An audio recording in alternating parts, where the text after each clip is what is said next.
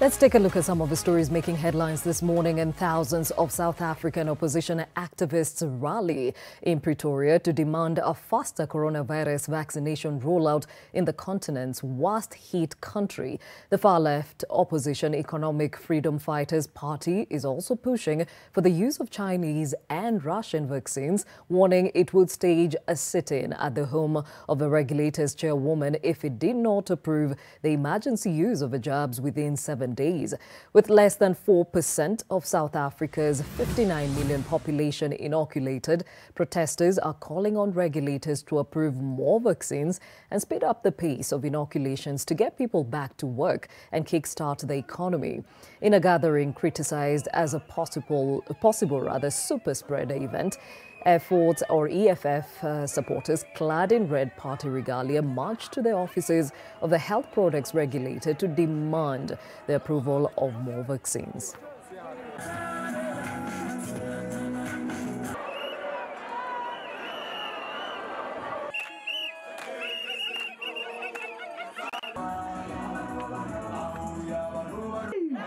Long live to the BCTs, long live!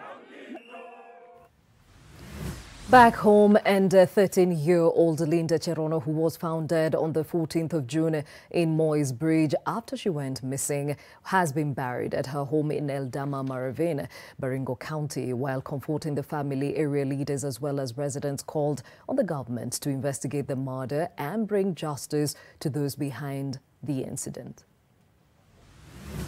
Engulfed Sinendet village in Eldama Ravine during the burial of 13-year-old Linda Cherono. Cherono's mutilated body was found dumped in a maize plantation near the National Cereals and Produce Board in Moy's Bridge town on the 14th of June after she had gone missing for some days. Ni uchungu sana kupoteza mtoto, kwanza kwa njia yenye alienda. Our hearts really cried. Cherono was expected to join Form 1 in August this year, and she had visited her relatives before she met her death. May they never get peace in their lives. Wasipate amani kabisa hata siku moja. Kwa sababu uchungu wenye huyo mtoto alipitia kabla hajafa ndio kitu tunalia zaidi. Na mwenye alifanya hiyo na wenye alifanya hiyo wacha wapate uchungu zaidi. Leaders took the platform to call on parents to look after their children, but also urged religious leaders to pray for the nation over the rising incidences of brutal murder across the country. Na hata nyi wazazi kwa town na wazazi kwa kila mahali. Wakati itakapofunga shule karibu hivi karibuni, tukaribieni watoto wetu. Ujue msichana wako wapi, kijana wako wapi, mfulana wako wapi. Families who have lost their children are still seeking justice, with others withdrawing their case due to lack of faith in the government in their pursuit of justice. Ministry ambayo inasimamia mambo ya watoto. Watoto siku hizi wameangamishwa sana. Kuna child abuse, kuna raping, kuna mambo mingi mabaya siku hizi inafanywa watoto. Na tunaona serikali yetu imenyamaza kimya ki. Hatujasikia hatua yoyote ama mikakati yoyote ambayo wameweka in place ya kuprotect watoto. Cherono is among 9 other teens and preteen girls who have been raped, killed, and their bodies badly mutilated in a span of 2 years in Moy's Bridge. Ruth Sarmoi, NTV. Now, 2 suspects connected with the kidnapping of a Kamukunji businesswoman, Hafsa Mohammed, have been apprehended. Now, both were arrested at a lodge in Kenangop, Nyandarua County, and the suspects are thought to have siphoned 650,000 shillings from her bank account and headed to buy a bar in Kenangop. Hafsa is currently demanding justice, stating she was lured into a business deal by a neighbor just for her neighbor to become the mastermind behind her kidnapping. Waliambia umetusumbua sana. Kaniweka hapo kisu akaniambia hii ni nini kisu, hebu jaribu kuongea. She bears scars and bruises that continue to remind her of the horrific ordeal she went through. Feeling betrayed, she relieves the memories of the day, probably regretting why she said yes to the business deal, which has altered the course of her life, spending 5 horrific days in the hands of her abductors. Kulikuwa na sawdust kwa store. Kaniwaambia panua mdomo. Kaniweka hiyo sawdust na vitambaa. So from that wakanifunga macho, mkono na mguu. Wakaniweka kwa mtungi, wakanitoa, wakanipeleka mahali ingine. Kaniambia, usikuwa na wasiwasi, tutaongea na kwenu, si tunataka tu pesa, haja yetu ni pesa. DCI officers arrested the suspected abductors, 24-year-old Jackson Jogu and 21-year-old Hafsa Abdi in Kinangop, where they had fled to seek refuge, with some of the 650,000 shillings they had siphoned out of Hafsa's bank account. Tulikuwa jirani, hatukuwa tunajuana sana. So msichana akachukua namba yangu, kanitafuta. Kaniambia tunataka tukue business shares since mimi nafanya kazi. So msichana aliniconvince, mimi nikakubali. The abductors had demanded a ransom of 5 million shillings from Hafsa's family, and when they got wind that the family was working closely with the DCI officers, they took off. I wish to register our appreciation to all the security men and women, national and regional, up to those on the streets and the neighborhoods who put their lives at the front line in order to keep us safe. We are sincerely grateful. Hafsa was kidnapped on 15th June 2021 and was later set free about a week ago. Helen Aura, NTV. To health matters, and health officials want the government to develop sensitization and awareness programs on suicide in the country. In Bungoma County, residents are urging county officials to make safe dams that have allegedly transformed into death traps for people with adverse mental health issues that may lead to death by suicide. NTV Health and Wellness reporter Eunice Omolo with that report. The lush green food and vegetation carpets the rural part of Bungoma County. Here, irrigation farming is key and done using such dams for farming the lands.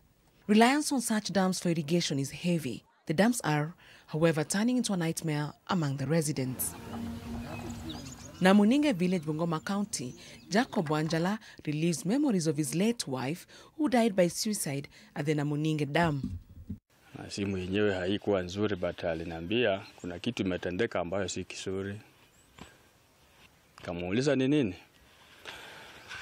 Akasema Mama Faith ameanguka kwa maji. For many residents, the darkness around the dam is a cause of concern. They now seek the relevant authorities to bring them closure by having it drained or possibly fenced. Yule mtu yeyote anafikiria kujiua, mtu yeyote anafikiria maybe kukuja kuoga, apate kuna askari ama kuna mlinzi. Kama ana haja ya kutembea kwenye damu, apatane na wale watu wamuelekeze. We sought to find out plans by the county officials to protect the area. Visa kama hivyo huwa zinatokezea, na hata kama tumefence huwa zinatokezea. Tuna uwezo sana, ni mambo ya shetani. Lakini kama county tunahimiza wananchi waangalie advantages za kuwa na hizo dams na walinganishe na zile maafa wanasema. Tuone gani inazidi ingine. Haya ni mambo ya kijamii, ni kuhimiza tu kupitia kwa viongozi wao wakuwe na guiding and counseling mzuri ili tuepukane visa kama hizi. According to the Mental Health Task Force, suicide prevention mechanisms are key in addressing the issue and creating awareness among Kenyans to deal with the stigma surrounding suicide. In reality, it's a condition of the mental condition. Maybe somebody has been sick, he's been going through depression, undergoing a lot of stress and depression up to that level of committing suicide. But most people don't understand that it began as a problem. In a section of the country, it is associated with taboo.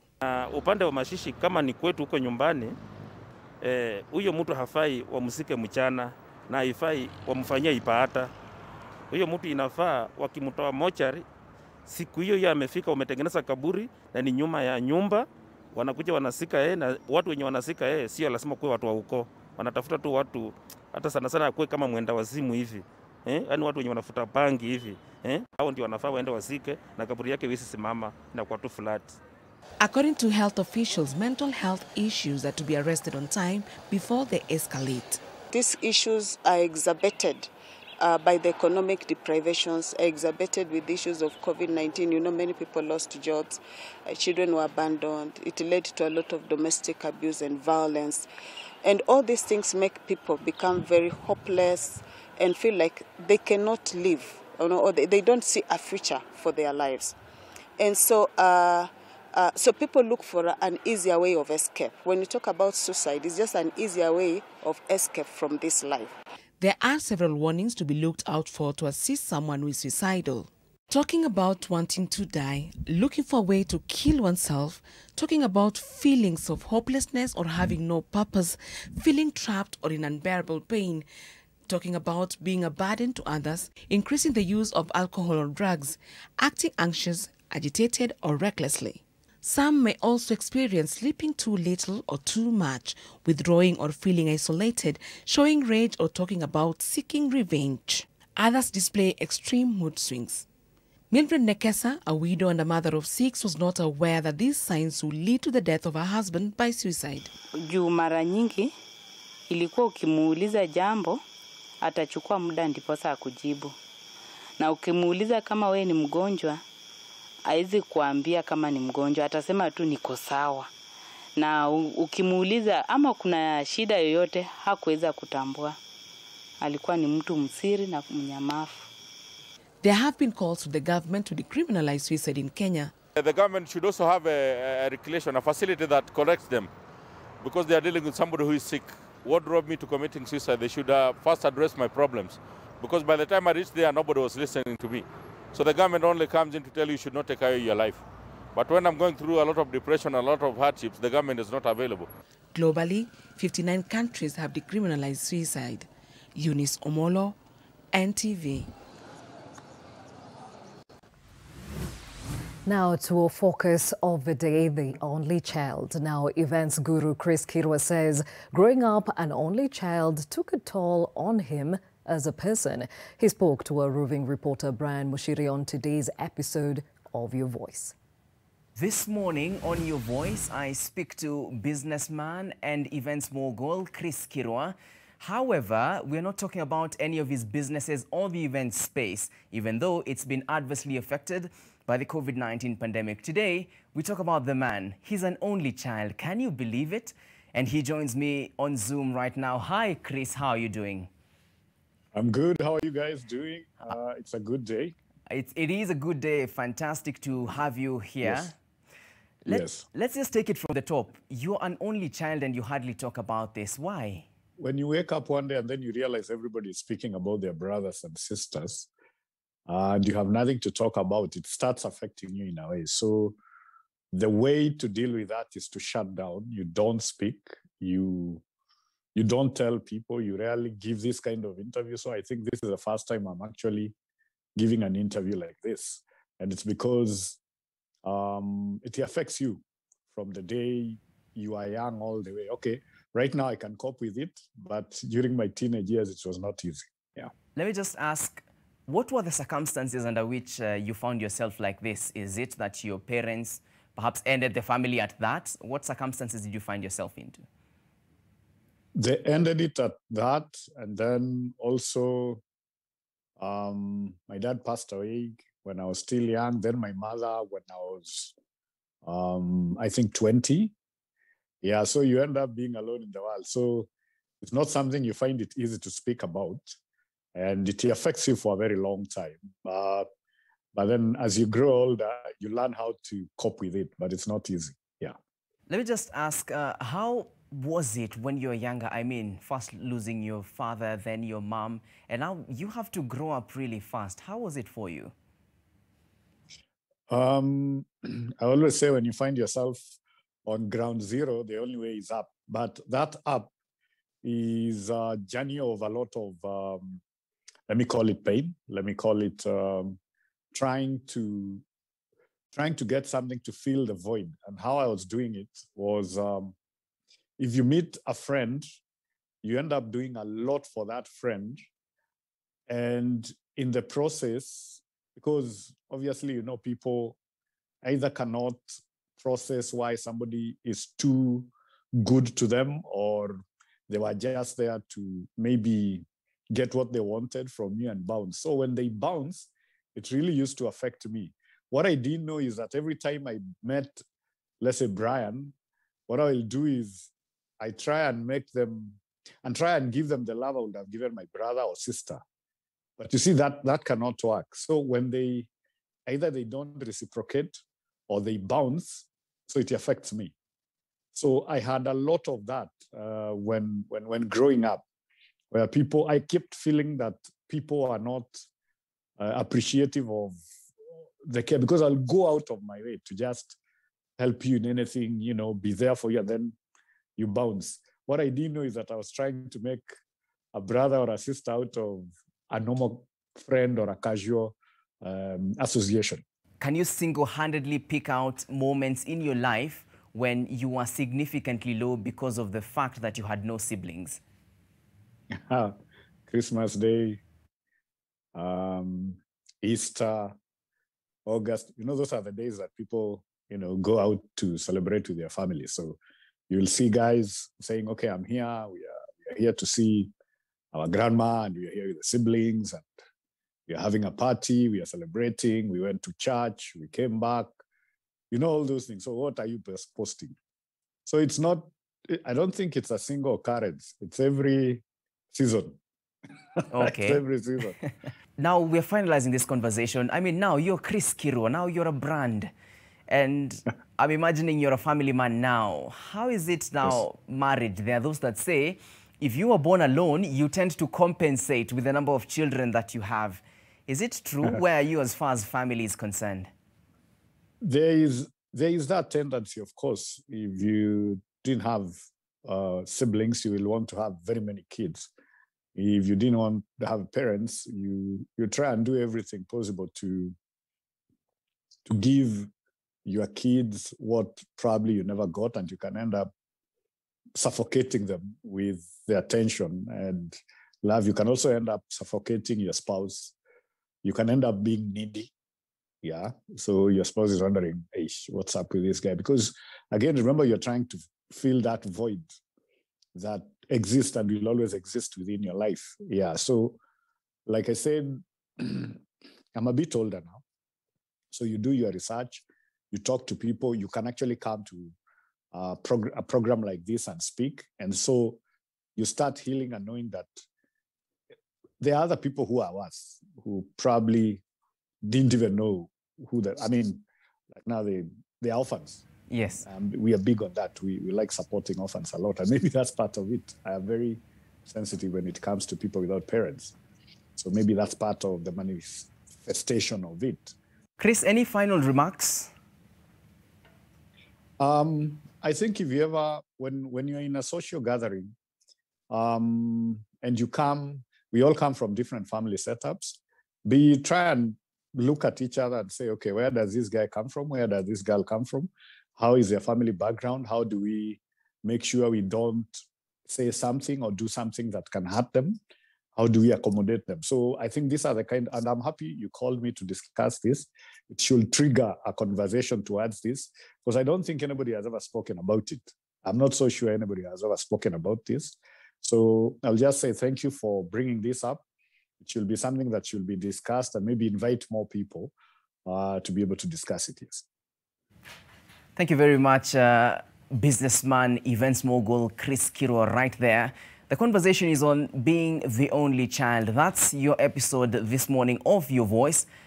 My name is Brian Mushiri. Good morning.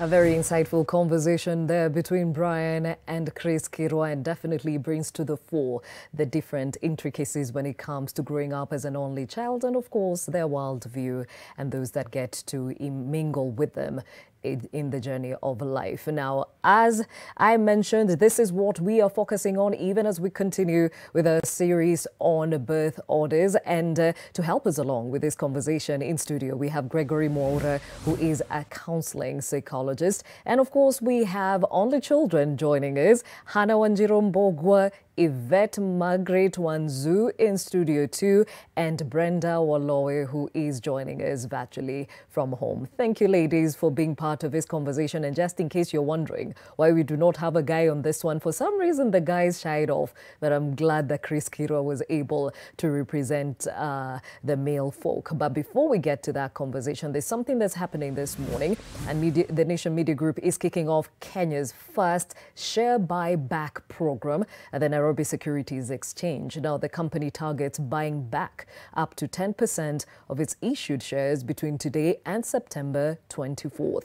Now, we are joined by NTV's business editor, Julians Amboko, with more. Julians?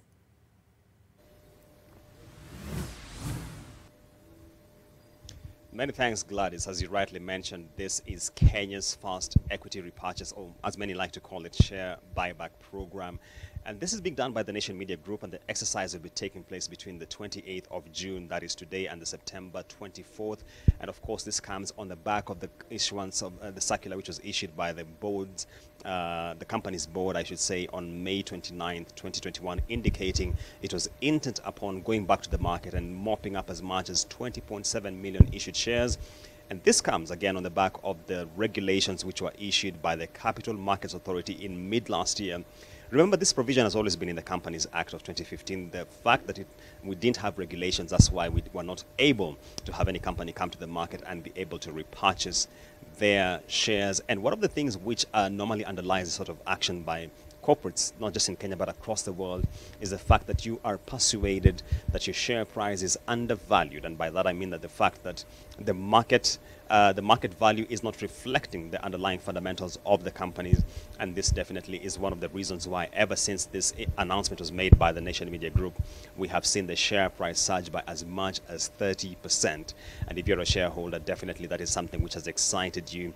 And this is an exercise which we are all looking forward to in terms of being able to sell back shares to the company. But remember, if you read the circular, no one is under obligation to be part of this exercise. It is out of one's own volition in terms of their investment decisions as an individual. But the company, of course, has gone to the market and has sent every indication. If you look at the program today, we shall be having speeches by the chief executive officers of the NSC, that is Jeffrey Dundo, of Nation Media Group, that is Stephen Gitagama, as well as the Capital Markets Authority, that is Mr. Wycliffe Shamian. We'll also be having the board chairman of Nation Media Group, that is Dr. Wilfred Kiboro, speak, as well as the chairperson of the Nairobi Securities Exchange, I should say, who is Kiprono Kitoni. And therefore, this is something which, of course, is being given the kind of significance it merits, being the first ever exercise. We do anticipate that this will be a trigger for many other companies to come back to the market to be able to buy back their shares. We know in the past, Centum Investments has indicated its intent to be able to come back and repurchase shares. Crown Paints, which currently is having a rights issue, had also indicated a lot earlier that it intends to have a share buyback. So we wait to see whether their boards will take this route. And we certainly will be here throughout the morning before the market opens at 9:30 a.m. So we shall be bringing you all the details around this share repurchase exercise. And if you're a Nation Media shareholder, stay tuned for all the updates. Back to you, Gladys. Thank you. NTV's business editor, Julian Samboko, with all the details. And this is historic, as he mentioned, that the Nation Media Group is kicking off Kenya's first share buyback program at the Nairobi Securities Exchange. And the company targets buying back up to 10% of its issued shares between today and September the 24th. And Julian Samboko and the team will be taking us through that even as the event unfolds later on in the day. Well, let's focus back on that conversation of mourning the only child. And it is interesting that, as Chris Kirwa put it across, not many people talk about this, and the assumption is that these children live a life of privilege. Well, coming from his perspective, clearly there's a lot more to talk about, and in as far as experiences of the only children are concerned. And Gregory, at this point, when you were listening to Chris Kirwa, are you surprised by what he was saying? Not really, not really. That is exactly what individuals undergo. When you look at the only child, one, it may be biological, the other one, it may be situational. Biological in the sense that I was born alone, either a male or a female. When I'm a male, it's actually worse than a female. Reasons possibly we'll explore more. The other one is when I'm the only successful kid. When when I'm the only successful kid, all the responsibilities of actually overseeing the other kids, it's only with me, and you see a child being parentified. You start taking the responsibilities of the family very early. So you're no longer enjoying the aspect of being a child. So that is another aspect of it. And another aspect of being parentified is when, or the only child, you're either successful, you're born alone, or you find yourself in a situation where you've been left with other kids. With other kids, you're the only child, such that you stop growing normally. You start taking responsibilities very high. It is as a result of the situation, i.e. Where you found yourself in terms of socialization and also as a person. Situational in the sense that the environment, or in the sense that you've been parentified, you start taking responsibilities of other grown-up kids or other kids inside your family, and it is actually looked upon you. Or if you're the only boy in the African culture, where the boy is so much picked on a higher level than even the girls, or even being the girl in the only boys' kids. So it's actually a challenge, and yeah, and also how they turn out. Yes, there is that what he has said, that you don't have brothers, you don't have sisters, you don't have any other person. But the key responsibility is on a functional parent. A functional parent. Giving birth is one thing. Being a functional parent is another thing. So I think for me, parenting needs to be taken seriously, because for me, if you ask me as a psychologist, all the issues in the world are so much pegged on the parent. And kindly parents, if you're listening to me, let us mature up to be functional parents. So what we're saying is, even as we talk about the various birth orders, the parent plays a key role in how that child turns out. So much. Okay, and we'll talk more about that in a moment. Let's hear the experiences of only children. And I'll start off with you, Hannah. What was your experience growing up? I wouldn't say I grew up alone, because most of my life I grew around my cousins and my relatives. And I went to boarding school since I was in class 4. So I was around people. I can't say I was alone. Yes. But still, you are the only child of your parents. So some would say, okay, fine, these are the kids that are normally spoiled. They want for nothing. Did you experience that? Do you still have that? I think I never talked about it a lot. So not so many people know that I'm an only child. Yes, not so many people who know that. I'm sure people will be surprised, but I can't say I got everything I wanted, but I didn't lack everything that I needed. And I'm not spoiled. All right. Yes. Now, here's the thing. You said you were taken to boarding school. And most people, I think, would think a parent would be very, protective over their children to even release them to the world on their own. At what point did you go to boarding school? High school or primary? Primary in class 4. Really? What were the circumstances? My mother was a single parent, and she needed to work. She traveled a lot, so I don't think she had time to take care of me, so she had to take me to boarding school. And what was your experience now mingling with other children from different backgrounds, of course, with more siblings, which is the case in the African society? Could you tell there's some things you perhaps struggled with? I struggled in communication. Like, I'm very poor in like reaching out to people, and the way you call people and find out how are you doing. I don't know how to do that. I think I was so much on my space that it's not easy to allow people into my space. So I struggled with that. I was always alone. And speaking of which, you grew up on your own, then you go to boarding school in class 4 and you have to share all this space with other kids. How was that for you?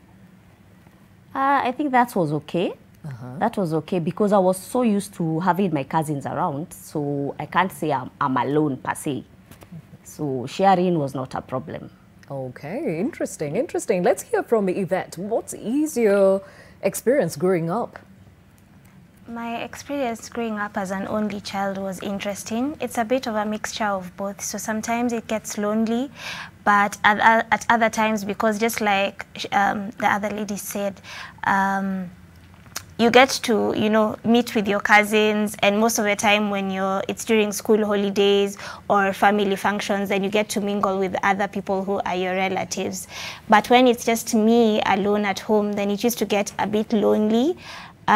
Maybe at school when people are picking fights, then you don't have a sibling to protect you or to have your back. But it was just a mixture of both.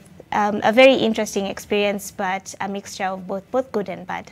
Okay, so even as we talk about the good and the bad, let me pose the same question I posed to Hannah. Would you feel like you were spoiled for nothing?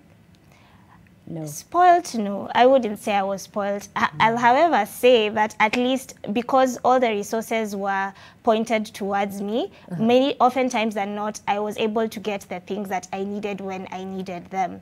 But spoiled, I wouldn't say so, because I come from a single-parent family, and my mother really tried to strike the balance so that I wouldn't wind up spoiled. But I did manage to get a lot of things that if I was sharing those resources with a sibling, I wouldn't manage to get them.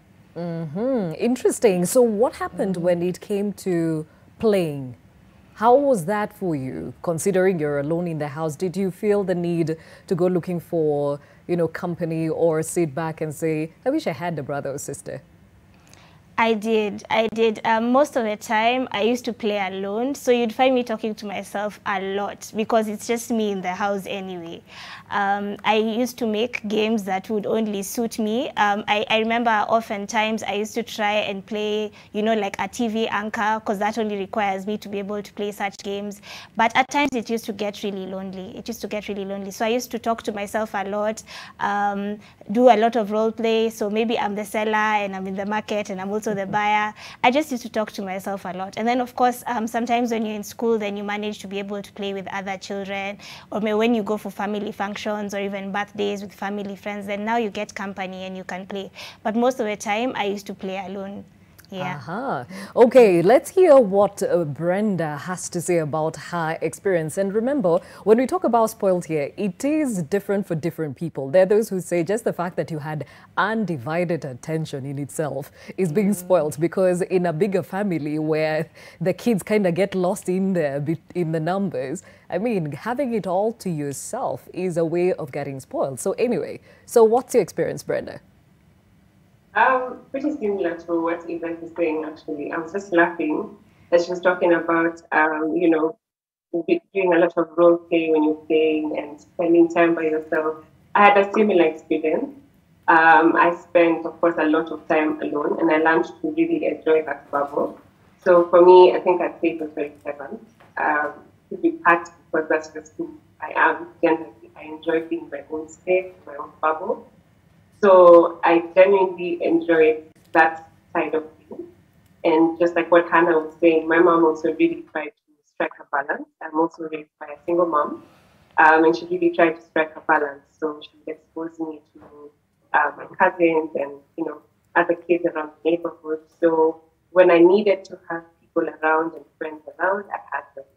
And when I wanted to be alone and have my own space, I would have that as well. So there was a bit of a balance going on. So you were literally eating your cake and having your cake and eating it. Yeah, yeah, I was. I guess in that picture, I was a little spoiled. Okay, there we go. So back to Gregory. We have three ladies all brought up by a single parent. From your experience, are these scenarios more often than not compared to a family with a father and a mother? Yes. Mostly the phenomenon of the only child comes from the single lady reality, and it's more real there, and it's more often there than where the two spouses are there and they decide possibly to have one kid. And if they decide to have one kid, mostly it's because of maybe a challenge within the procreation phenomena. So they decide, since we love each other and we came in for ourselves, and children are a fruit of our marriage, let's stay together and we are good to go. So it happens there, and they're more affected. Individuals who have been brought up by two parents are more affected than individuals who have been brought up by one parent. How? When we look at the family, we look at it from some aspects. One being as a system, is a systemic aspect. Within this particular system, there are expectations. I have my own expectation. My wife would have maybe expectation for this particular child. So you find when there is maybe tension in the family, there is a phenomenon we call triangulation. I would call the child in to ease the tension in the family. So you'll find this particular child being triangulated right and center, right, left, and center, without even understanding who they are. So the aspect to identify themselves, to have a self-concept of who they are, and subsequently integrating, becoming individuals and finding a path for themselves, become actually a great, great, great, great challenge.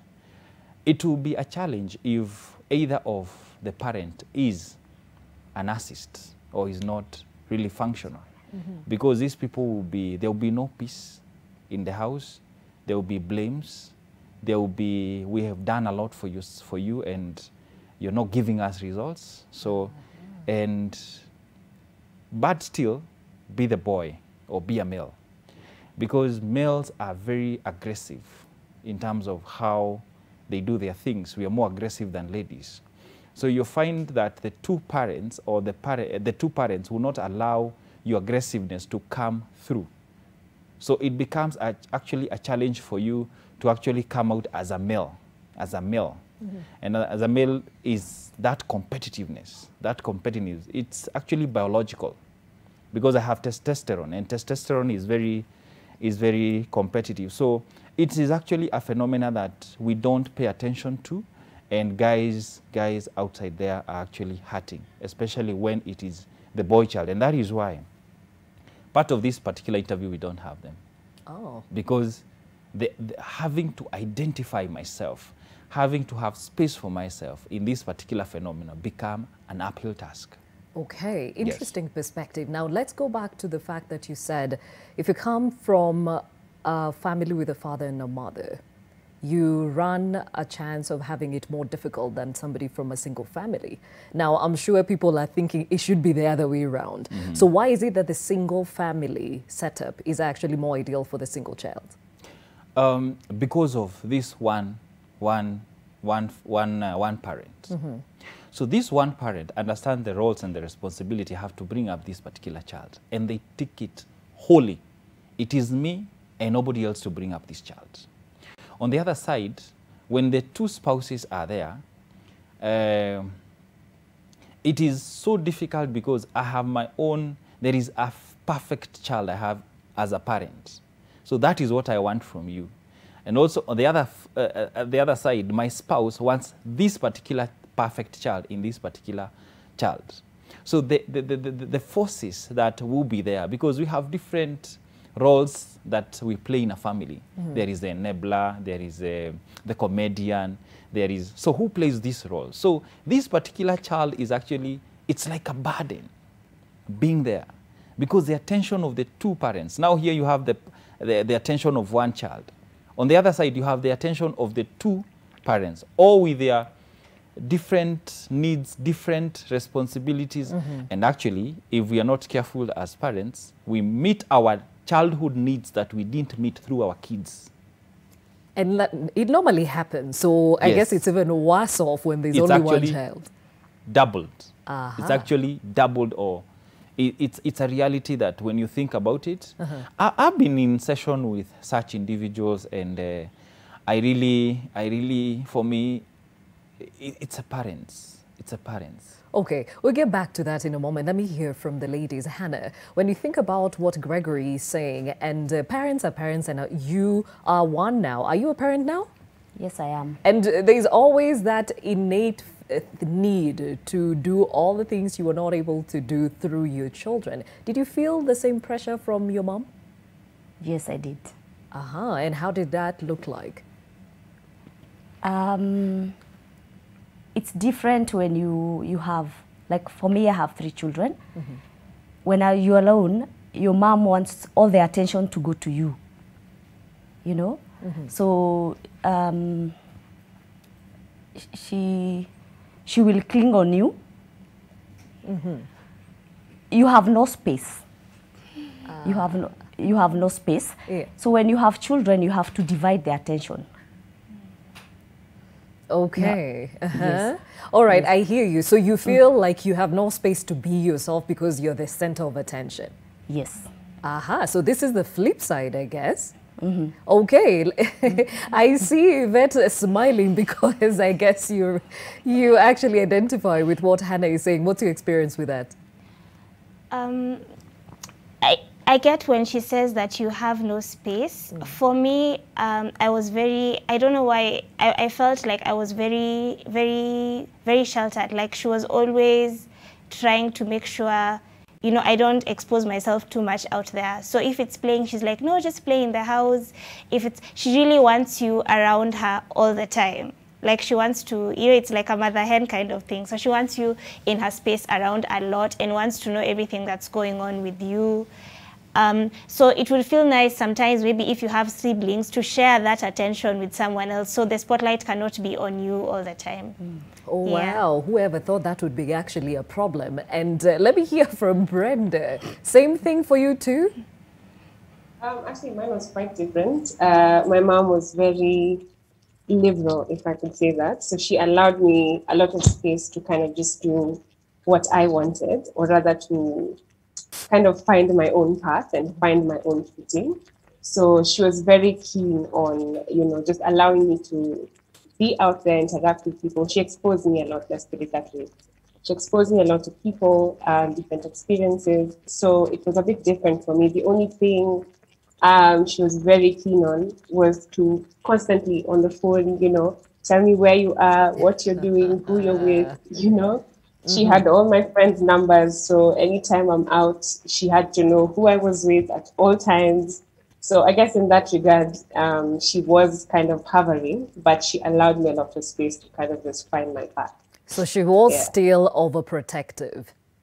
Yeah, she had her moments of being a bit overprotective, yeah. Okay, so for Hannah and Yvette, has this continued into your adulthood? Like you feel they need to still know who you're dating, who you're hanging out with, Yvette? No, it hasn't. I think it eased up over time. So as I got older and I gained a bit of my independence, she started to ease up on it a bit. And she did, I will point out that she did allow me to be my own person. She was just very protective of me. So she did allow me, because I'm very talkative, she did allow me to explore my talents, get new opportunities where there was, but she was very protective of me. But now, even as I get older and I'm a parent as well, I still see aspects of her being protective over me. For instance, she calls me every morning and every evening. Sometimes when you're talking to her in the evening and it's late and you're not home yet, she'll ask you, so what time are you planning on getting home? Is everything okay? So it still trickles a bit into my adulthood. But I can tell that now that I'm older and a parent myself, she allows me to be my own person and just to explore as well. Hannah, for you, has it stopped? No. Okay, how does it look like for you now? She'll still call me, as Yvette said, like in the morning, in the evening, check on you. When you tell her you're going out, she's like, okay, what time are you going home? Are you home? When you get home, please call me. You know, she'll really insist on what's happening in your life and wants to know what are you up to. Yeah, so it doesn't ease so much because she has nobody else to call anyway. But every morning and every evening, every day. Every single day, even during the day. She calls you once, you don't pick, she will call until you pick. Now Yeah. that Gregory is really insistent that it takes the parent and the child to actually make this relationship work, when we come back from the break, excuse me, I'd like to hear from Gregory. What is the impact of what you guys have talked about, having a smothering or overprotective parent over you just because you're an only child? We'll be right back.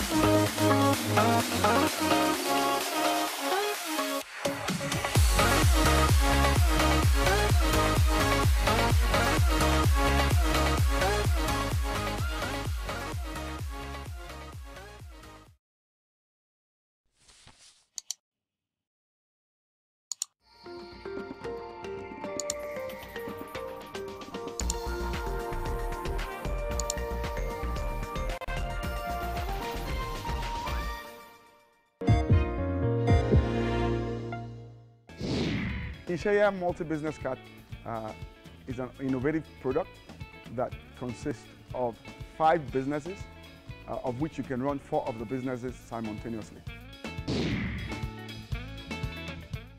Sea turtles in Watamu are a spectacular scene, but their survival now hangs in the balance as they increasingly get poached for their meat and oil.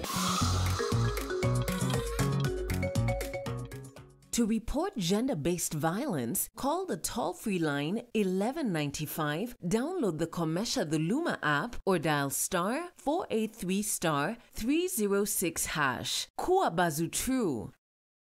Tajirika na chuma. Whether it's TMT bars, hollow sections, angle lines, or any other steel, we've got you covered. Add chuma points every time you purchase steel at any of our factories. Redeem them at your next purchase. Earn 1 point for every 100 shillings spent. Visit tononoka.com for more information. Terms and conditions apply. Tajirika na chuma. Tajirika na tononoka. Chuma si chuma, chuma ni tononoka.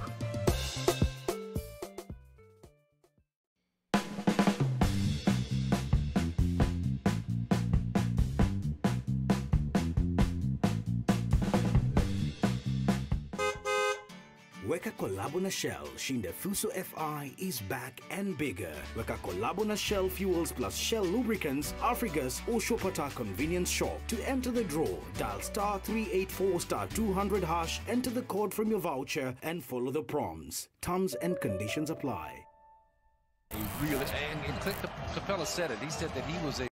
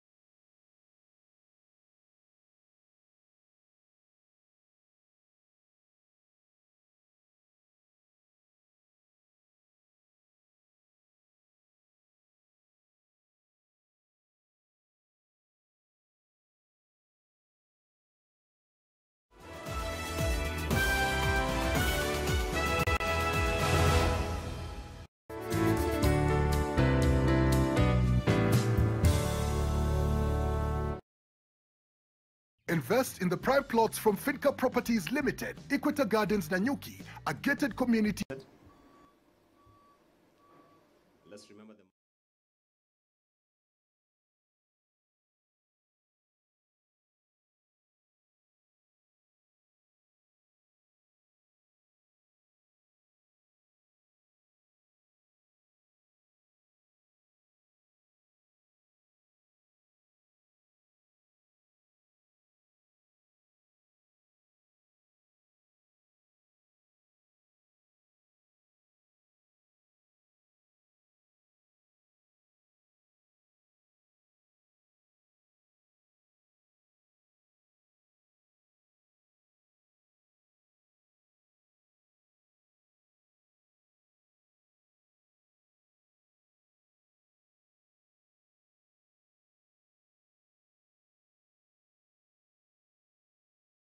That have actually been watered down this morning. Now, helping us along with this conversation is Gregory Moura. He's a counseling psychologist. We have only children joining us, Hannah Wanjiru-Mbogwa, Yvette Margaret Wanzu, and Brenda Waloe joining us virtually. Ladies, thank you for being here to tell your story.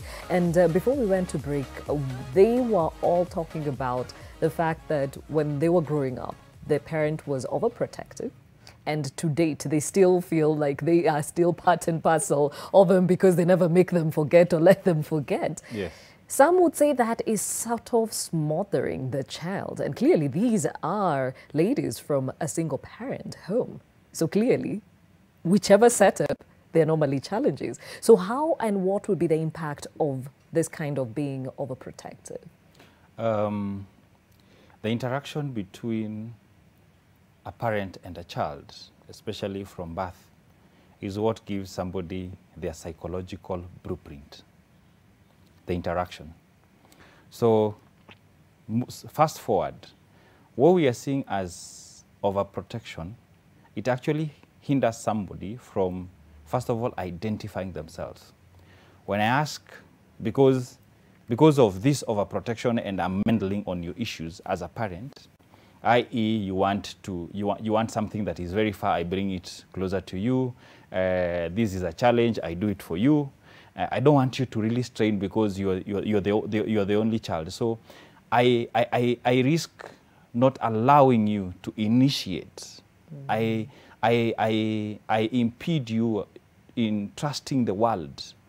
You know, I impede you from learning that you can do stuff for yourself. I impede you from even getting your identity. Fast forward. This is where the reality now comes into play. I am negotiating my identity. 12 years moving forward. I don't have maybe a brother. I've not been exposed to cousins or even the neighbors. I've grown as the only child because maybe families have their own challenges, i.e. the extended family. So I got you, maybe you're rejected, or a lot of things that are revolving around you as a child. So I have grown in this particular bubble. And at the adolescent, I need to get my own identity. Mm-hmm. It's crazy. It's so tough. Identity means I need to find a way of doing my own things. What really moves me? What makes me tick? What I want? What are my boundaries? What are the things that I want to do for myself? Fast forward, integrating, possibly 20, 25 years integrating now, understanding this is me, this is how I do my things, and this is what I want things to do. Mm-hmm. It's crazy. Because of why this particular person really impedes you. What happens? Because I have to contain you as my mother, one, I either numb my emotions. I'll never show you that I am mad at you. Because you're the only security. You're the only person who really understands me. You're the only person who I can run to. So even if you step on my toe, I will not tell you, Mom, I didn't like because you did 1, 2, 3. All right? So, or Mom and Dad, I really don't like what is happening. Mark you. Because families have a challenge, I'll still go to the mother and the father kind of family, because there will still be conflict in the family. Who do I run to? And when I run to this particular parent, is actually letting me know what I don't need to know as a child. Because a conflict between two parents should not trickle down to a child. It should actually be handled at the couple system. But because of lack of even not maturing to be a couple, a functional couple, and coupled with not maturing to be a functional parent, I'll find information that is not supposed to go to the child going. So you find this particular individual carrying a lot of burden, numbing their emotions, not being able to express their emotions, not able to actually create space for themselves. If they are released in a group, and it really works very well when we want to understand these particular individuals, whether they have skills and competences at every developmental stage. As a child, put them in a group of kids. You'll find them not being able to create space for themselves. Why? There was no that challenge that comes with having a brother or a sister.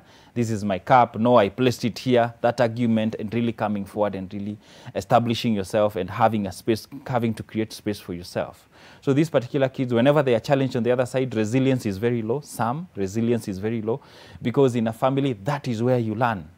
That is where you learn to be resilient, you know, to be challenged by others. The world outside here is actually very lethal. So you'll find themselves keeping a lot to themselves. Mark you, if you have such a partner, it is you who will actually be reaching them, not them reaching to you, because they don't know reaching out to someone. They actually live in an island that has nobody else, and it's very beautiful. It has grass, it has everything. But for them, they're self-sustaining. You know, unless now as a partner you understand their psychology and you're reaching out, you allow yourself to be vulnerable to them, and them to actually learn that you're vulnerable to them, for them to learn vulnerability. Because believe you me, they don't know vulnerability. Interesting perspective there, and I am so curious to know, Hannah, you're married, yeah? Yes. Okay, so who are you in a relationship, in a marriage? I'm the most quiet one. Like he said, you, how do I put it? The way it is. You don't know to be vulnerable. Vulnerability. Yes, I'm vulnerable. I'm not able to, like the way he said, I allow people to come into my space, and I don't know how to say this is my space. So I don't know how to put it. Really. So it's the boundaries, creating boundaries for yourself. Yes. And when you are relating with your husband, he comes from a bigger family? Yes. And how is that now? You coming from a space where it was only me, and him coming from a space with more children around him?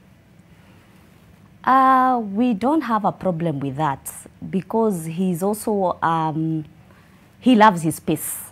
So we don't struggle with the fact that he's grown up in a family of 3 boys. So it's like we are one of a kind.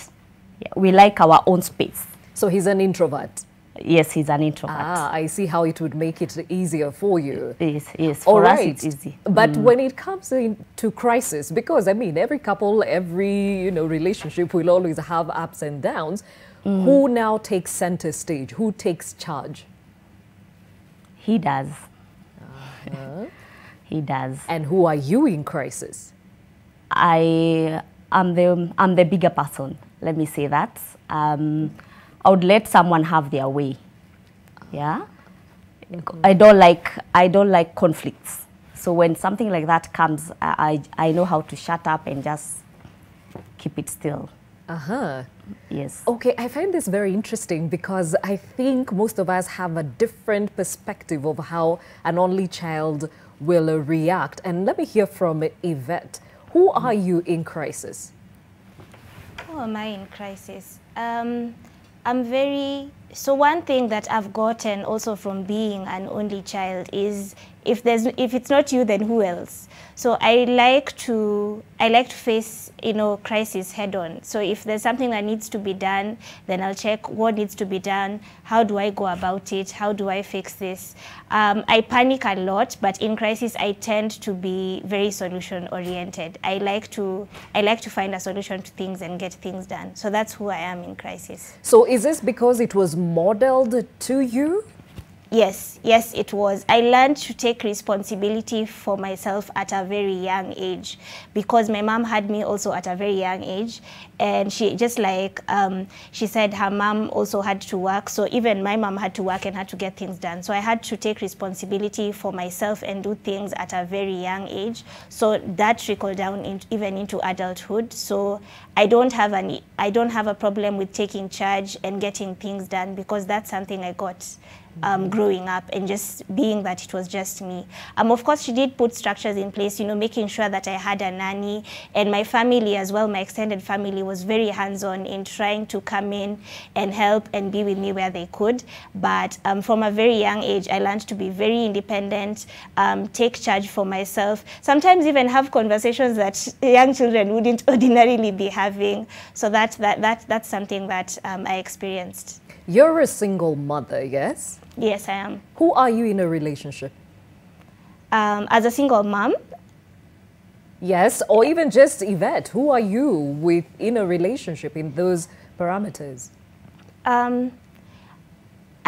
I think I experienced myself in two different ways. So as a child, I was very extroverted, very loud, in my own bubble, thinking, you know, things just happen the way you'd like them. But into adulthood, I've learned that life has its own way of working things out. So now I'm more reserved, very calculated in relationships, and I'd say very calculated. So I don't do things as freely or on a whim as I did back then.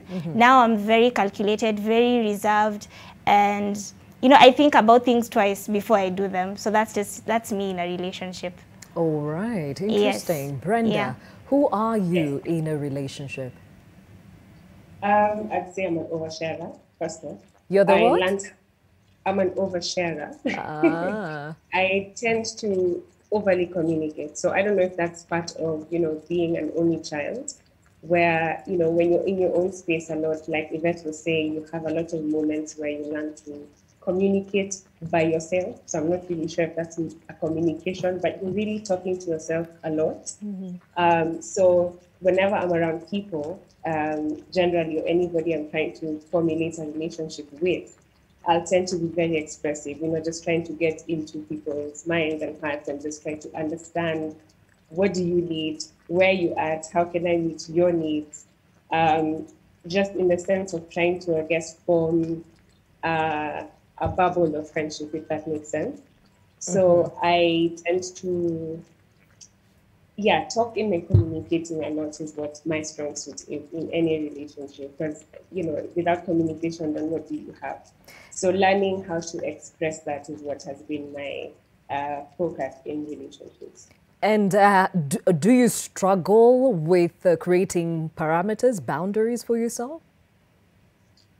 I didn't used to, but growing up now, in the space I'm in now, I'm learning to be very accommodative of other people and what other people need and want. Again, growing up an only child, it was always about me and what mattered to me. So where I found myself having to try and strike a balance is now as an adult, you're trying to formulate healthy relationships. So it can't just be, you can't just solely be the only focus of everything. So that's now what I'm trying to learn how to balance, is to accommodate for other people and compromise what I want to allow what they need to be also factored into my decision and to whatever space or situation we're in. Okay, so let's take a few steps back into, you know, your memory lane. When you were younger, as you're saying, now that you're learning to compromise, does that mean when you were younger, trying to figure out relationship, friendships and all that, it was about me, myself and I? It was, unfortunately it was. Just because of learning to do it by myself, being alone too many times and just being in my own little bubble, it was mostly about me, right? So, you know, and my mom, like I've said, she's a single mom, so it was just me and her. And she was very liberal and very open-minded and kind of just let me find my own path. So, you know, the ability to kind of allow other people's wants and needs was never my top priority. It was always about what I need and what I want, and that's it. You know, there's no in between. So now growing up, of course, you realize that's not how you know, handle relationships. You have to compromise and allow people into your space. So that's what I would say right now is my biggest struggle, is learning to allow people into my space, you know, and not necessarily just make it about myself. Ah, interesting perspective. If we can have all the ladies back on screen, I have two questions. First of all, when you find yourself in crisis, is there an innate instinct to call mommy dear? Hands up. Let's be honest here. Hello. All right, Brenda. Also, when you're actually making friends and all that, do you have the tenacity to carry on even when somebody's not treating you well, or the first sign of conflict, you're out? Anybody? Hannah? I see Brenda raising her hand. Hannah, what's your situation with that? I'm very patient. Okay. I'm very patient. I just don't run when something happens. I can tolerate? Yes, I can tolerate for a while. Yes. I just don't run. Okay. Yvette? Before, I used to run. So the first sign of conflict, or if anything is not going in a way that I would like, I used to run. But with time, I've learned that things change, or things don't always pan out the way you would want them to, and people are different. So now my tolerance for dealing with people has grown. So now I tend to give you a couple of chances before I cancel you, or I decide to walk out of the relationship. Another thing is that, so being an only child, then once you gain connections or relationships with people, then you really hold them dear. So you don't, for me, I never want to bring you so close into my space, and then at the first sign of conflict or when there's trouble, then I cancel you out, no. So I tend to give you chances, and when you make a conscious effort to try and correct whatever it is that's not sitting well with me, then that means you care. So I still let you in my space and in my circle. All right, and Brenda has said she's in that space where she's really trying to be accommodative and find the balance between the two worlds. Now, Gregory, the reason why I needed to understand who they are is so that we also see who the only child is when they are socializing, when they're going about their adulthood and they're being part of a bigger society. So let's go back to the parent who is parenting an only child. What should you be aware of to also give them a chance at having social skills, also standing on their own 2 feet? The first item is, first of all, to understand your inner child. As a parent? Yes. Everybody in us, including myself, we have inner children. What moves you, how you relate with yourself, it actually comes from your child. Because I said at the onset of this particular show that your childhood gives you your psychological blueprint. So if you have a wounded child, you'll ever continue wounding people. If you're a wonderful child, you will continue bubbling. So, to the parent, first of all, understand what kind of a child you have, because that is exactly what we use in parenting. So the inner, my child is what I use to parent this particular child that has come into the world. So first of all, as a child, go into your inner child and possibly understand what makes you tick. Are you wounded? Are you not wounded? What are your compulsive, every aspect of it. What are your addictions? Every part of it. There are quite many. Codependency, how do you relate with people? Are you holding people? Do you have a no? Because many of the adults don't have a no. So if I don't have a no, I cannot raise a child who has a no. So that one tells you boundaries will actually be compromised. Anyway, so as a parent, I also need to know the developmental stages of a child. So 1 year, what is under this particular child negotiating? It's either they trust the world or they mistrust the world. Why? How often they are changed, how often they are fed, and even the environment, is it tensed?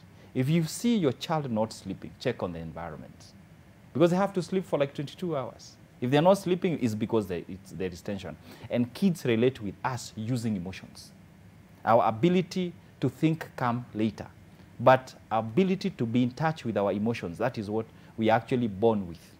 So for me as a child, for me as a parent, one, understand your inner child. The second one, understand the developmental issues, the developmental stage that your child is. They are 1 year, 2 years, 3 years, 4 years, preteen, teen, young adult, and learn what does it really mean to be that age, and then allow them that space to be. Allow them to make mistakes. Some of our parents did not allow us to make mistakes. I'm so happy to have seen Chris Kirubi, a completely different person, i.e. very competitive. Why? He was allowed to make mistakes. If we want investors in this country, let's allow our kids to make mistakes because they learn from it. But people who will not be allowed by any family whatsoever to make mistake, we are timid, we are always calculative, we fear losses, all right? So basically, for me, parenting and the family structure really allows somebody to be. If you look at these particular ladies, they're phenomenal, possibly they are ladies, who they have married is very, very important. If she would be married by a lastborn, believe you me, this relationship will not work. Why? This relationship mostly it will not work. A firstborn would, because I know how to have space. But the other kids, when you're doing the birth order, space is actually anchored on the birth order that I had. The two of them meet as the only kids. It will be work. It will be work that they have to do to make their relationship being functional. Because also the relationship has its own cycle. Where there is a lot of stress is when there is the birth-giving period in any relationship. That is where a lot of stress is, because there you have to really get, as a lady, get to yourself, take care of this particular person. The other person is there. So there is a lot of needs, especially emotionally, that are going on there. So like her getting possibly a firstborn, it would really work. In the middle child, they would really have to work, but it has to be deliberate. It has to be deliberate. And also for the parent, kindly understand your needs. Before we get there, let's go back to the fact that you said an only child and a lastborn wouldn't work. Why? Yes. The only child keeps to himself, mostly. Reaching out, not many, because be raised in town where there is a lot of insecurity here and now. So your parent will actually want to know who are you and who are you with, who are your friends, etc., etc.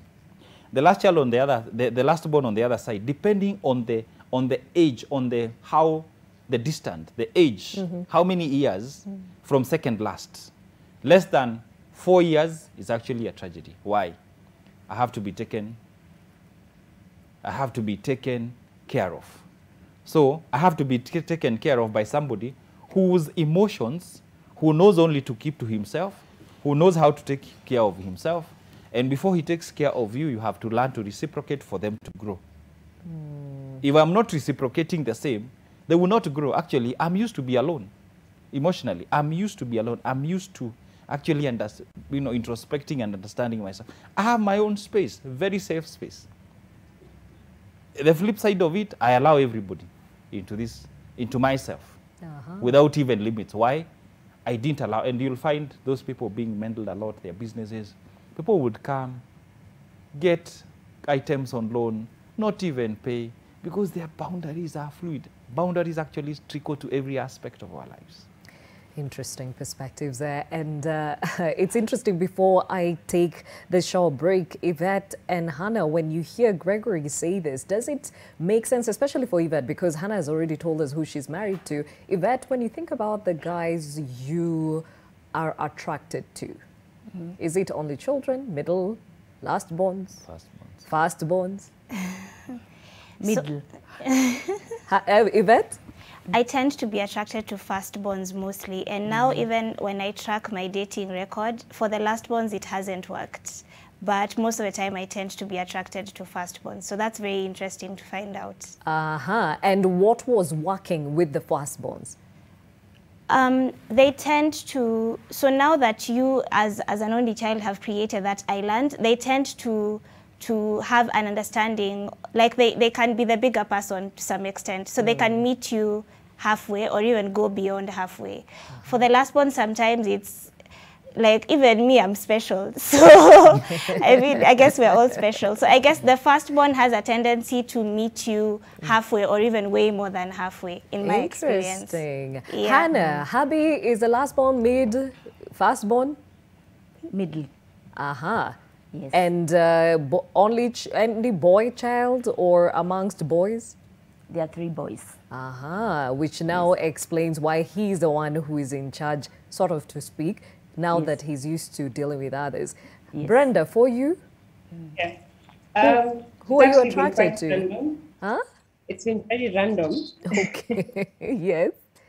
Yeah, because I think for me, it's just that ability to be very decisive and to take charge and be the bigger person. And just allow me that space to have my little bubble. So the understanding, the emotional understanding to know that I need that, and it's not a reflection on you or our relationship. It's just that I need my moments, my bubble, my space. So there has to be, the guys I have tended to be very attracted to are the ones who understand that part and are not shy to, you know, allow me to be that person. So I don't even think, it's been very random. It's been firstborns, lastborns, but I think the emotional maturity for me is what has stood out. Which also comes with its own security, so perhaps that's the attracting factor. Okay. Yeah, it's that spiritual security, sure. Interesting, interesting. We take a short break. When we come back, we'll still talk more about the only child. And it's interesting because in other forums, it has been said that that extra attention to this child is not necessarily a bad thing, especially in a world where parents are being told to take time to know their children and actually walk life with them. We'll talk more about that. But before I take that short break, remember the Nation Media Group is kicking off Kenya's first share buyback program at the Nairobi Securities Exchange, and the company targets buying back up to 10% of its issued shares between today and September 24th. That event is ongoing. Let's listen in. Happy to be part of this event here today. First, allow me to start by acknowledging the critical role played by Nation Media Group, board, management and staff, Nairobi Securities Exchange, and the advisory team led by Faida Investment Bank. This indeed is a historical event, as it is the first of its kind in the Kenyan capital markets space. It clearly demonstrates the commitment by Nation Media to capitalize on available alternative means and strategies of creating value to its shareholders. Globally, we have seen what we see today here as share buybacks. Many reasons behind this, and some of them have been mentioned here, but I'll just mention a few. Allocation of excess cash to shareholders in a straightforward manner. Secondly, taking advantage of undervaluation of certain stocks. Third, quick fix for financial statements to boost financial ratios where it is necessary. We all know that share buybacks have been very common in the US, but I can also tell you Europe has become a bit active on this, and we have seen inroads into Africa if you looked at the experience in South Africa. But just to comment that following COVID-19 pandemic, which has ravaged many economies, including the very advanced, many share buyback transactions are expected. We have already seen a number by very huge global corporates. Of course, for those who know, Advanced Micro Devices, Apple, Warren Buffett, Berkshire Hathaway, they have all announced similar transactions just to give their shareholders great value after these transactions. We are also aware that share buybacks were introduced in this country in 2015 with the new Companies Act. But this act is very careful if you look at it, because it has do's and don'ts that are actually aimed to bring some certainty as companies go into share buybacks. But one of the questions we have asked ourselves as regulators of listed companies and others were, are these provisions adequate? And of course, we did this just to ensure that when these processes are done, there is fairness, efficiency, and of course, everybody feeling they were fairly treated. We therefore did a jurisdictional analysis around the world to just see how does these different markets react to these transactions. And this is why we were compelled to come up with guidelines to guide more, in addition to the provisions you see in the Companies Act. Let me say, in the process, we did engage the market, and I'm happy to say those guidelines have since been internally approved and shall be released next month to the market so that they are taken advantage of by companies wishing to actually undertake share buyback transactions. Sights and, of course, sounds coming from the NSC, where the Nation Media Group is kicking off Kenya's first share buyback program at the Nairobi Securities Exchange. As I said, the company targets buying back up to 10% of its issued shares between today and September 24th, which is valued or shares capped at 20.7 million. A lot more of these details coming your way. And, of course, if you'd like to follow up on the same, this is streaming live digitally on all our social media platforms, and you can follow up on the same as such.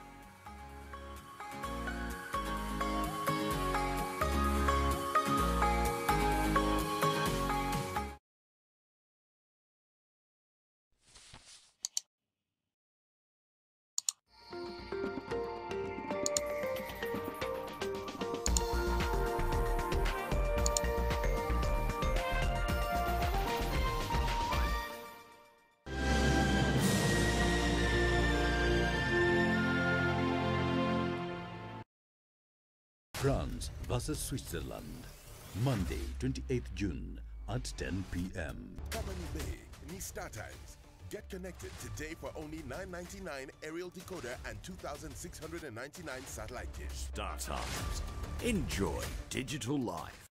Fresh fried ginger has ginger oil, which is good for a healthy living lifestyle. It combines wonderfully on salads, stir fries, when basted on roasted meat, or simply sprinkled on your favorite dish. Now available in 250 ml, 500 ml, and 1 liter. Malaria ni ugonjwa hatari sana unaoua watu wengi hapa Kenya. Japo kuko na corona, hatari ya malaria bado iko. Mtoto huyu alikuwa na joto jingi, kutetemeka, kuumwa na viungo na uchovu. Alikimbizwa hospitali ya umma ambako sheria za COVID-19 huzingatiwa na ni salama kwa shughuli ya upimaji. Vipimo vilionyesha kuwa ana malaria, na papo hapo daktari akampa dawa za malaria na kumshauri azimalize, na ili kujikinga wawe wakilala ndani ya neti iliyotibiwa. Malaria husambazwa na mbu. Walio hatarini ni watoto wa chini ya miaka 5 na akina mama wajawazito. Kupimwa na kutibiwa ni bure katika hospitali zote za umma. Usisahau adui malaria. Zero malaria huanza na mimi. Chukua jukumu leo. Komesha malaria. Ujumbe huu umeletwa kwenu na Wizara ya Afya. The World Athletics Under-20 athletes are the next big names in sports. It's astonishing. Be part of their growing pains and glory in wins. One of the great Olympic moments. A new world record. It's been obliterated. Witness greatness in the making live on MTV. And a fantastic finish. Setting the pace for the nation.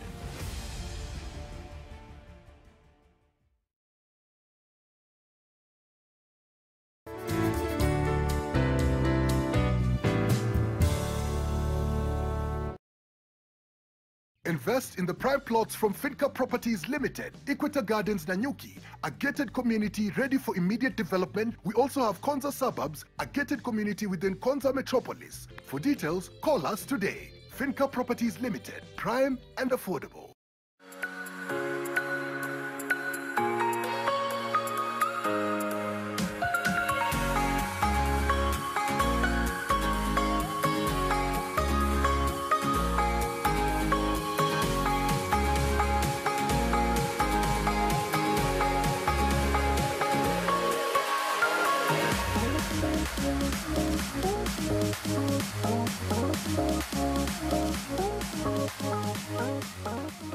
Thank you for staying with Your World. My name is Gladys Gachanja. This morning we're talking about the only child, and we have Hannah Yvette Brenda representing the only children, and of course Gregory Moro, who is a counseling psychologist, helping us understand the psychology behind the only child. And speaking of which, somebody joins us on the line. Her name is Ashley Osite, who is also an only child. Ashley, listening to everybody else here, do you relate, or what is your experience growing up as an only child?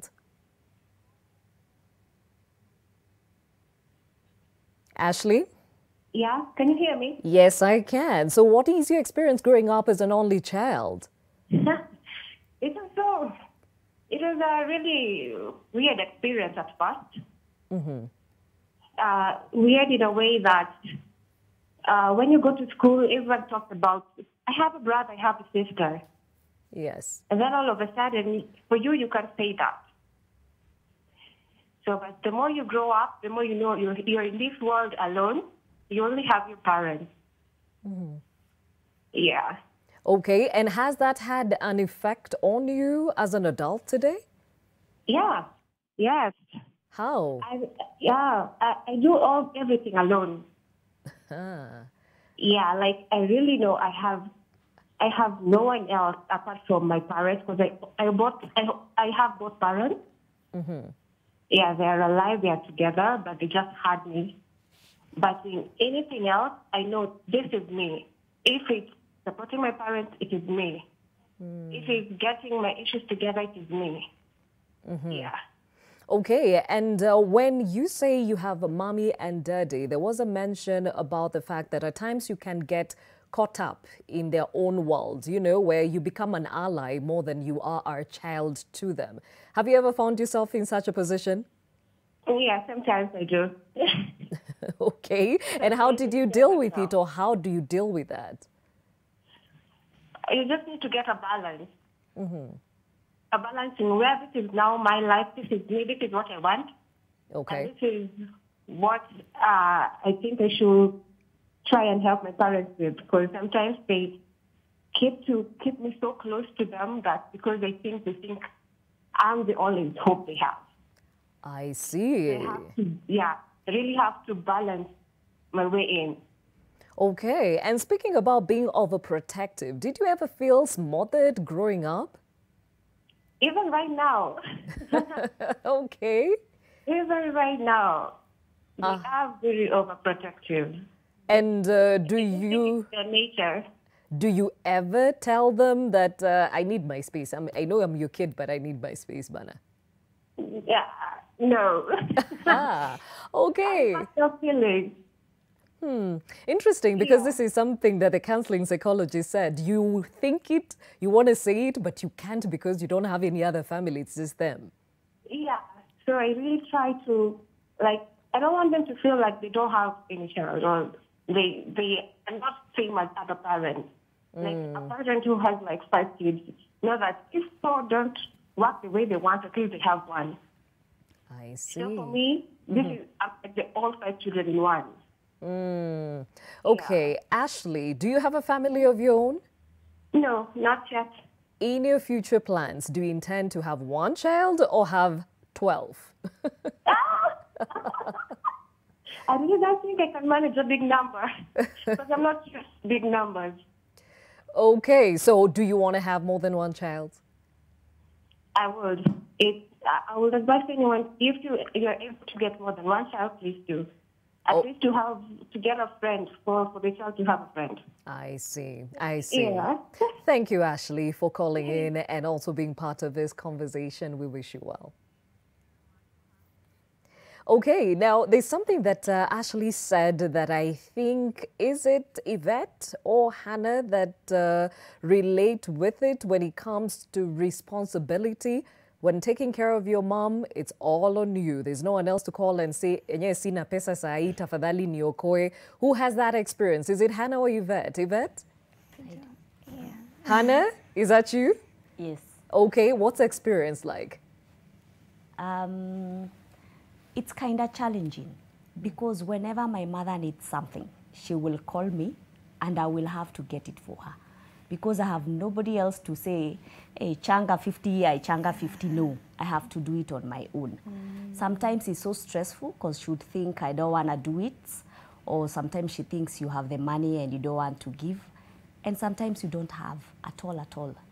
But you still have to do it because you're the only child and she's dependent on you, nobody else. Yeah. Okay, so are you saying that you're unable to say no? You can't say no. Wow. How do you say no? You can't. She can never understand. Yvette, what's your experience? That it's like we're reading from the very same script. That has been my exact experience. You can't afford to not have, or you can't afford to not come through. And also being raised as an only child and as a child to a single mom, you see how your parents struggles. And one of the things you aim for as an adult is to be able to give that back, to support your parent, to maybe even compensate for the struggle that you saw them going through. So it becomes very difficult when they need you to come in and help or support in some kind of way and you cannot do it. Sometimes you have to go above, over and beyond just to be able to provide. So saying no or I don't have is definitely not an option. Wow. You have to come through. That's a lot of pressure. Brenda, do you resonate? Brenda? Yes, sorry, I'm here. Slightly, I do resonate, although mine is more so towards planning for the future. Because being an only child, as they've said, you literally have no other siblings to say, okay, guys, we need to make a plan. This is what we need to get for mom. This is what we need to plan for. So my pressure usually just comes from the place of, as she grows older and I'm the only child, you know, what measures am I putting in place to make sure by the time she's, you know, retiring, she's well taken care of. So that's where my pressure comes from. Just not having a team of siblings to discuss it with and have, you know, plans with towards that direction. That's my particular challenge. And also the pressure of having kids, because I don't have them yet. So you can imagine having to think about, okay, so if you don't come through with the grandkids, she will have no grandkids. So it's usually, it's a lot to think about in regards to those two particular things on my struggles. Okay, we hear you. Now, definitely, you don't have kids yet. Hannah has 3. Yeah. Yvette, are we going beyond this one, God willing? Currently, no. Okay. I honestly don't intend to have more children because for me, it is a personal decision of I want to give my child the very best. And so in my plan, I feel like having only her will enable me to do that. However, because I have experienced what it's like to be an only child, I think I know where it is that I feel I can tweak and do better and give her a different experience. But just as now, because we plan and God is the ultimate planner, just now I feel like I just want to have one. If I was to add maybe just one more. Yeah, we hear you. We hear you. Gregory, very, very interesting perspectives here, but I hear that the pressure, and I think you'd alluded to this earlier, being the only child and the parents relying on you can actually be detrimental at some point, even as you were sharing earlier. Yes, yes. It can be. And allow me to bring in, because we're in Africa and culture is a very important aspect. The boy child, in this sense, in aspect of responsibility, i.e., everything now you're the one seen. You have to represent your mother, you have to represent that family subsequently, you're marrying, subsequently a question of responsibility of even taking care of your mother in this sense in the childhood. Either this lady will come and live in your own family, so you have to manage 2 ladies who are actually looking at you and nobody is going. So you have to learn to balance between mom and the wife. So it is quite a challenge. Knowing that it is only me and nobody else, quite it's a challenge. And for me, one of the items I would really suggest is to have a very functional social support, people who understand you, that you're the only child, and possibly a spouse who actually understand the dynamics of what it is all about, because not many individuals would understand what being the only child means. And even in terms of personal security, you know, personal emotional security, you have to be very, very, very careful as a person, you know, because it can be quite as a challenge if you actually have not negotiated through the developmental stages and really gotten a sense of somebodyness. Who am I? Because whoever comes will either, and actually you are too exposed to your mother. This is somebody you cannot tell a no. And if you have to tell a no, you have to really summon yourself. It is work in itself. Because you are the only two of you in this world, you know, connected. You know, if it is not me, it's her. And if it is not her, it's me. So it is quite of a challenge. For the male side, you have to actually put in the mother even in the equation of the kind of the family structure you will have. Okay, now let's speak to the parents, because as you said, it starts with the parent for them to actually pass on a healthy, you know, perspective of life. Yes. So what should a parent parenting a single child keep in mind in this perspective? But for the parent, allow me to share 5 needs that every parent has to give a child. One is recognition, that by the fact that I gave birth to you, you're mine and you are there. Whether you become successful or not successful, you're mine. You communicate recognition. That for me is very, very important. The second aspect is validation. Whether you do something good, you're mine. You know, I identify what you're doing and I validate it. The other one is nurturing. I have to nurture you in this particular world. Life skills, cook, wash, do what that pertains. I'll show you. You've seen me doing it. We are doing it together. Kindly do it for yourself. Now, let me stop you there just for a moment. We need to go back to the NSC and take on some of the speeches that are going on. 1.3 billion, you're still quite safe as far as the buffers are concerned. So that is quite impressive.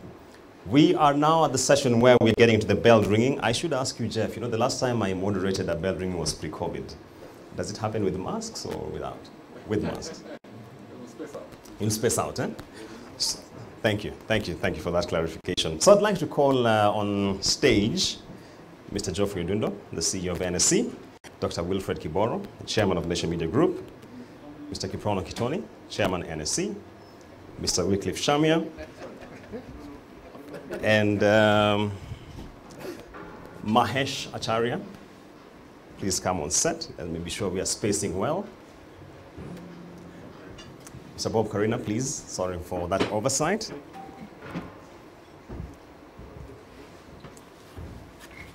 Could I have Kelvin with the sanitizer, please?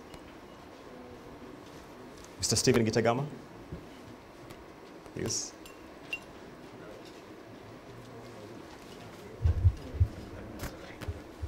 So you'll sanitize it and give Mr. Odundo. Sanitize and give the chairman, eh? Yeah. Oh, the bell is there. Okay, so all right. Great. I was going for the smaller one. I'm sorry. Mr. Geoffrey has reminded me.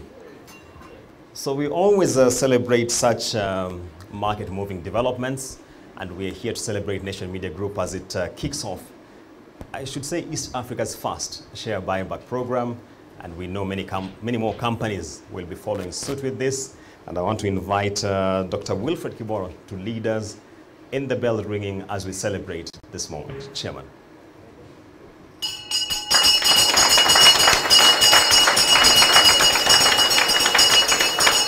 Thank you so much. Thank you so much. Asanteni sana. Gentlemen, don't leave the stage yet. Are we ready on the live side for trading? I want to invite you to just... Oh. We're ring again? Okay. Okay. All right. All right. Did I sit? Okay. All right, Chairman, please, you lead us again in the bell ringing.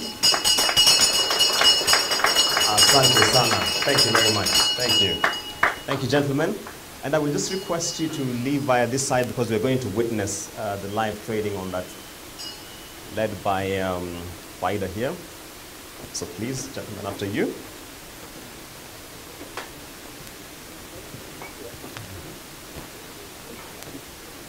Would you just come around so I will space out adequately.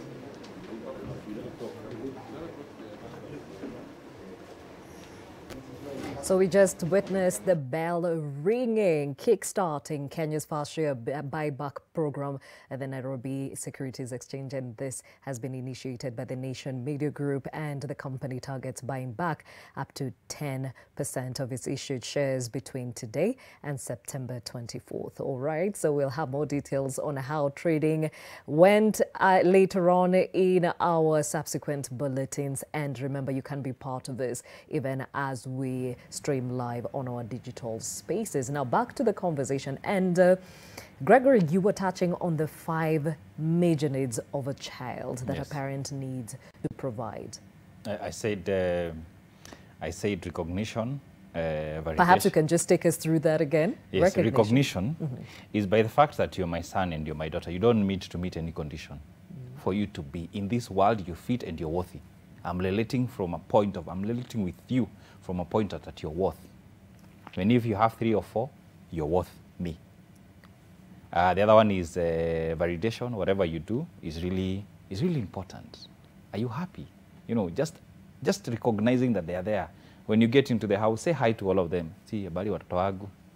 And you go. So you have to actually identify them as individuals and really validate them. The other one is nurturing. Allow them to actually learn from you. Do things with them. Let them see. Let them interact with you. The other one is protection and validation. Those 5 childhood needs. And definitely provision. Yes. Yeah. See people who buy big cars just to be recognized. Back to the childhood. Somebody who will actually do things, flashy life outside there, but inside themselves, what are they wanting? Either validation or recognition. Anyway, it's a discussion for another day. Okay. All right. So how do these now reflect on this only child? So this only child, it all depends with the functionality of the parent and his inner child. The others who are aware that you are an entity and I'm an entity and I'm a companion in your life. But the others who have not differentiated from me and you, it is you living my life. Actually, whatever you do, I need to be involved. You're dating, kindly bring me to validate. Hey, mom, this is my wife. Why are you coming in with the validation? According to the culture, I have not broken any aspect. I've made my own choice. So there is that ability to those parents who have not separated themselves. They are part and parcel of this particular child. It does not matter the age. So you have to do what I've said. Actually, when they call you, shiver. Because they look like that great critic in your brain who will not leave you. So such that you try to do something, you have to go and possibly consult. So I think for me, for the ladies, it's different. Because now, maybe you migrate, you're married to another family. So that one creates a bit of space. Yeah. But if you're a male, it's actually a challenge. Because you're here, your mom is here, and mark you, she's already become a dictator, where you have to do things, you are there to be seen and not to be heard. You have to toe the line. It actually tampers with individuals. So I think for me, it's all about the parent. If you're a single lady parenting a boy child, kindly identify a mentor who is a male from a very early age to allow them even internalize what malehood is all about, the attitude, you know, of how to be, because it's actually a great challenge. Because you find that when you challenge, let me go to the animal world. When you look at the female lion and the male lion, when the two animals meet, the female just submits. And that is natural. That is natural. The feminists can have their own say, but for me that is natural. However, when a boy is raised by the female, you don't know how to stand for yourself. You don't know how to be a man. You don't know how to be competitive. So it is for me very important to just understand as a parent, and I still go back to the parent. with that situation, it's a situation you found yourself. Make the best out of it. Just learn. Just be in touch with it. You know, allow, question, what am I doing? Am I allowing this particular person to actually have their own self-concept, a concept of themselves from me? Are they doing the things that really add value to them? Because some are actually told, kindly that don't work. All that I have is yours. Yeah, so don't hustle so much. When others are waking at 4 just to come and open their own businesses, don't work that much. Why? We have what it takes to live our lives. So literally you're setting them for failure in the future. Now, even as we bring this conversation to a close, I had mentioned that there is the converse of being an only child, and some people have said that extra attention to that child, not a bad thing because they have a good relationship with their parents, and also the fact that seeing that they have no people to attach too much to, they're very lenient and are able to achieve much more than a person who's brought up in a bigger family. Hannah, does that resonate with you? Yes, it does. Okay, how? Yeah. Because of the independence, you're able to do a lot more. Yeah, like I'm an entrepreneur, and I'm able to concentrate on my business 100%, and I'm able to deal with my staff. Yeah, so that way it gives you time to really work on yourself and everything that you're doing. Without distractions, eh? Yes, without distractions. And you know, as she said earlier, this is me and it's only me. I either make it or make it. Or make it, yes. We hear you. Yvette, do you agree? I do. I totally agree. I think it gives you room to just focus on yourself and do you. And because you know it's either you or no one else, it's make it or make it. Another thing that I really find that it helps me with is I'm in competition with myself. So it's if there's anything else I'm looking you know, aside to be able to compare with, then it's just me. So anytime I fall, I tell myself I'll do better next time, or maybe I'll fix this, or I'll tweak this a little bit. So you're in competition with yourself, so you don't feel that much pressure to outdo anyone at the end of the day. Interesting perspective. Brenda. Yes. Yes. Does this resonate with you too? Completely. It does. It does, especially what Yvette is saying. Because you do have that sense of individuality and knowing how to do things on your own. So sometimes from the stories I've heard from people with siblings, there's that slight pressure that hits sometimes. And you tend to want to compare yourself with your siblings, you know, where are we at, you know, in the family spectrum. Nani has gotten married, Nani has not gotten married. So it's literally just you and you're in competition with yourself. So it creates a healthy sort of competition because you're not watching what anybody else is doing. So yeah, it resonates completely. All right. Thank you, ladies. Thank you so much for being so candid about your own growing up. I'm sure people are walking out of this saying, kumbe siko peke yangu, and also a lot of explanations as to how you actually view the world. Hannah Wanjiru Mbogua, Yvette Margaret Wanzu, and Brenda Waloe, and of course Gregory. Even as we bring this conversation to a close, your parting shot in as far as bringing up an only child and being an only child. Just accept the situation as the only child and look for your functionability, your own individuality and functionability. As a parent, agree with yourself, this is the situation I'm in, and kindly get the best out of it, because it is possible to raise a functional child even if you're the only parent and you're the only child in that particular family. It's possible, it's doable. Very well said, Gregory Moura, who is a counseling psychologist. Again, thank you for helping us along with this conversation. And that marks the end of Your World this morning. But tomorrow, I'll be back on this seat and we'll be focusing on our mental health, to be precise, post-traumatic stress disorder. Now, this is a reality for a lot of people who face traumatic events. But the question here is, how come some people are able to deal with the issue and move on, and others somehow get stuck? We'll answer those questions tomorrow morning from 7 a.m. See you then.